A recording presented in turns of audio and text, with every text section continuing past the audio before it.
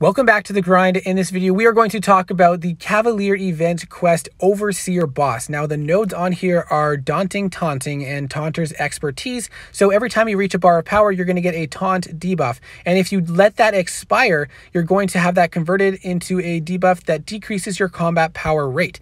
If you activate your special attack with the taunt active, then it will have reduced attack but increased crit. And every time you have a non-damaging debuff on you, which taunt is counted in, the Overseer will get a Fury buff. And some of the abilities in the Overseer's kit, he has ability accuracy reduction, and if he prevents an ability because of that, he'll deal burst damage. He's also immune to staggers, nullifies, and fate seals, and he's of course immune to poison. And every time he throws a special attack, he will apply a concussion debuff to the opponent, and that stacks up to 7 times. You can remove them by reducing a combo of 3 or more to something less than that, and he also can inflict a taunt debuff with his heavy attack. In this fight, you'll also notice that you will have a heal block active on you, so it does make this fight more challenging with suicides on, and every time you parry, you'll get a disorient debuff. So disorient immune champions are handy, but not necessarily required as long as you remember that you have the disorient, which means your parries can fail. So we have a taunt on us now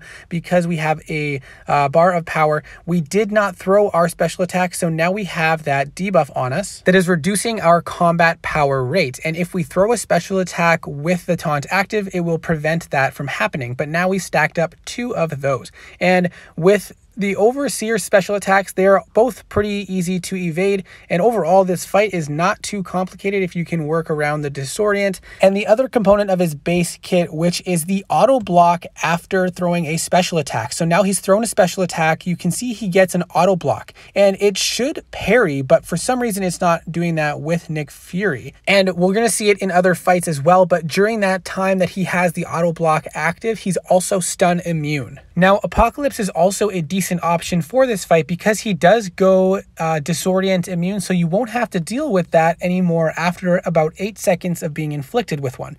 Apocalypse is also just a solid champion overall. I did mess up a couple times here, but now we are immune to disorient and immune to the bleed from suicides, and we're going into attack now. And once he throws off a special attack, we're going to see the auto block parry come into play. Now, Apocalypse, if he's ramped up, so if you bring the cable synergy or if you do another fight on the path, he cannot be stunned while attacking into the opponent, so he can actually counter the auto block component or the parry component of the auto block in this fight. But here you see, because he's not ramped up, we get the auto block, he parry stuns, and then kills us. Now we're going to finish the fight off with Dr. Doom and highlight the immunity to stagger effects. Now you see the heavy attack went off, but he does not have a stagger on him because he's immune to them.